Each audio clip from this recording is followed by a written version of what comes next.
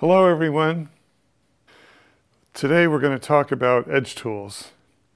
Edge tools are the foundation of guitar making, historically at least, if not any longer. And I think it's one of the parts of tradition that we really need to pay attention to and stick with. Musical instruments have been made for thousands of years, and they've been made mostly with very simple tools.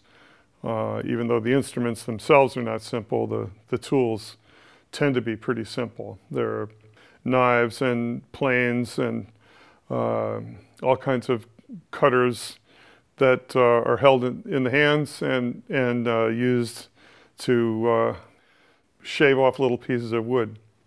So let's have a look at some of the parameters here and see if we can't come to an understanding of how to use edge tools the best way we can.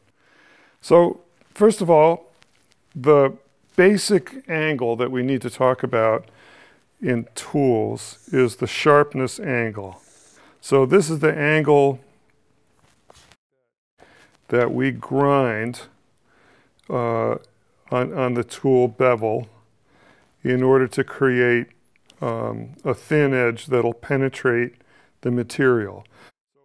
As this angle closes up and gets narrower, it's easier to push into the material, and it's also weaker, and it also has less material to carry heat away.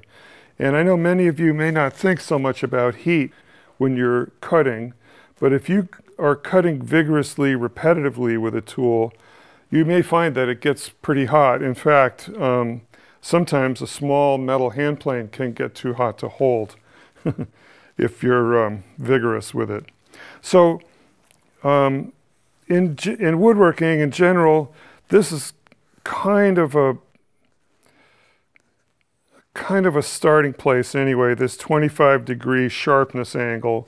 This is what we like to use for chisels and plane blades, and it's a pretty universal angle, although I will say that for specialized things like a scalpel or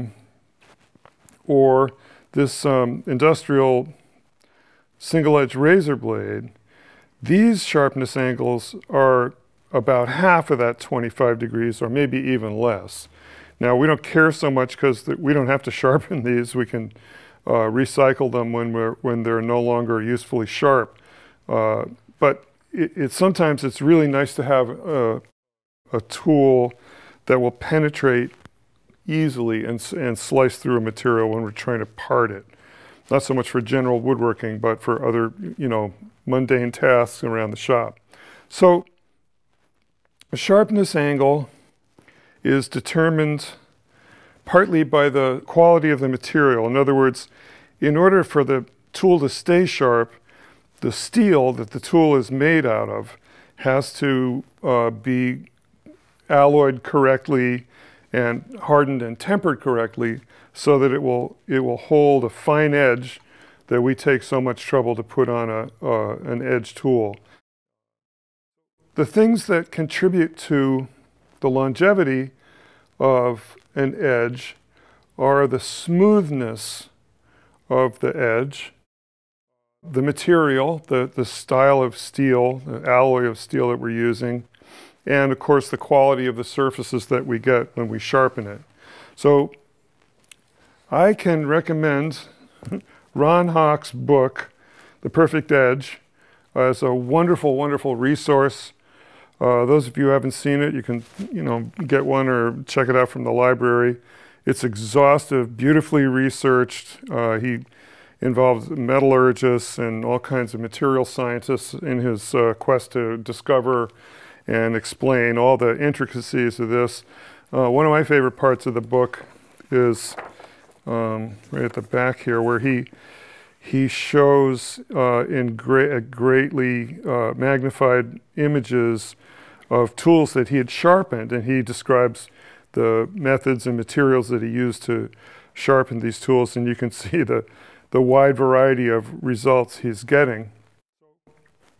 When we think about these edges that he's photographing, you can see that not all of them are straight lines. Some of them look pretty craggy and jagged.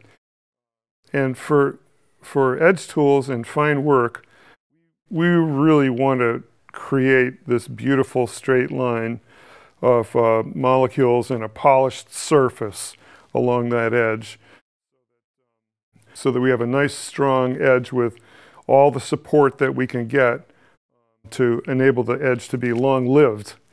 And we will get into that in great detail in a further segment, but let's just say there's some things about sharpening that are not covered in this book that I'd like to go into in great detail with you, some things that I've discovered that have helped me greatly in my work life. In general,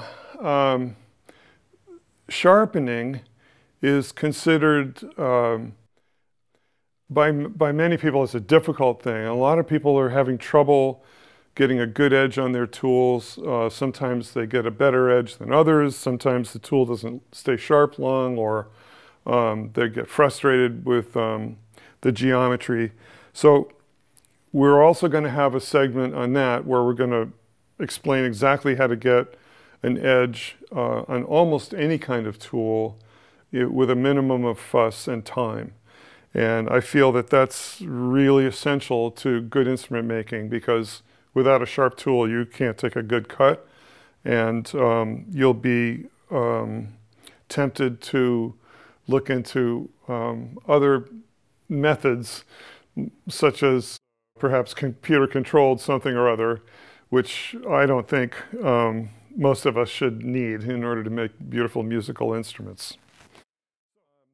The next thing we're going to talk about is the relationship of this sharp tool to the material. So if here's the material that we're going to cut, the next angle we need to talk about is right here, and this is clearance. We need some clearance angle in order for the tool to be able to penetrate the work and start, initiate and take a cut. You can imagine if this clearance angle were reduced to 0, the tool would just slide along without making any cut at all. How much clearance we need isn't as important as some other things. Certainly the quality of the edge is important, and other properties of the edge that'll help it persist and help us work for a long time. But the other angle that's super important is this angle, and this is the rake angle. So as the rake angle gets bigger in this direction, it's a slicing cut, and as the rake angle gets smaller and approaches or comes to 90 degrees or even less, in which case it would be called negative rake. This is positive rake. So as the rake comes up to 90 degrees, now we're scraping. And scraping is a different kind of cutting than slicing. And we will also explore all of that in a further segment. Scraping is a great big issue in guitar making. It's a super, super useful tool, very sensitive, can do amazing things for you. And there's a number of different kinds of scrapers that we can use, and we'll explore the way those are all sharpened and how they can best handle various guitar making jobs. All right, so normally with these considerations, we can describe pretty much any tool in any kind of woodworking cut. So these clearance and rake angles and sharpness angles are going to be part of what we're looking at when we're looking at any kind of tool, whether it is a saw, a twist drill, a router bit, a scraper, chisel, plane, spoke shave, any kind of edge cutting tool that we're going to use. We're going to try and understand and optimize these geometries for whatever cut we're trying to make, okay? So let's start with a simple kind of tool, just a knife, all right? Really, you could think of all the woodworking edge tools are basically just knives. They're just handled in a different way. But you could think of it, basically everything's a knife. Now, this is the same tool as this one. This one is as supplied. This one is a Hock violin maker's knife, 19 millimeters or 3/4 of an inch. And this is also the same knife, but I think you can see that as supplied, there's a bevel on each side. Okay, and this is a standard way for the violin maker's knife to be supplied. And then this one that I've played with has a curved surface. So I've deliberately shaped this knife with a curving surface. And what that does is it allows me to follow a surface with a knife much better than you can with a tool like this with a hard edge on the back of it. So this will sweep and scoop through the material, and it's easy to steer and easy to control. So I suggest that if you have a violin maker's knife, that you try to shape these edges in this nice way so that you can get more control out of the knife. Also, it's useful to make the edge very slightly rounded so that there's a little bit of a curve in this direction. Not critical, but it seems to make it more useful. And finally, it's nice to have a handle, although you could just wrap tape around it and it would be pretty much the same thing, I guess. Now, let's talk about a couple of specialized tools that I like a lot and that get quite a bit of use. Obviously, an industrial single-edge razor blade. Everybody knows what these are. And this is a surgeon's scalpel. And these blades are replaceable and disposable. So when these get dull, you just recycle them and it's, works fine.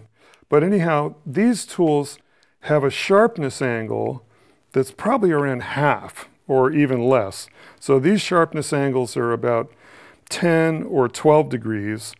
And that means that they can penetrate the material, whatever it is you're cutting, whether it's a strip of leather or rubber or paper.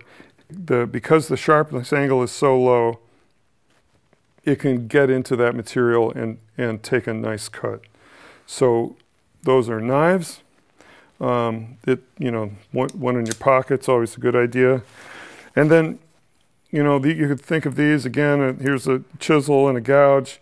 These are also edge tools with a single edge that are guided by hand. And for those of you who watched the segment on this seriously improved gouge project that I showed you, this also has a curving surface on the bevel for the same reason that it helps you to steer the tool through the material. Okay. So there we are, the basics of tool geometry. And next, we're going to move on to cutters that are supported by a body.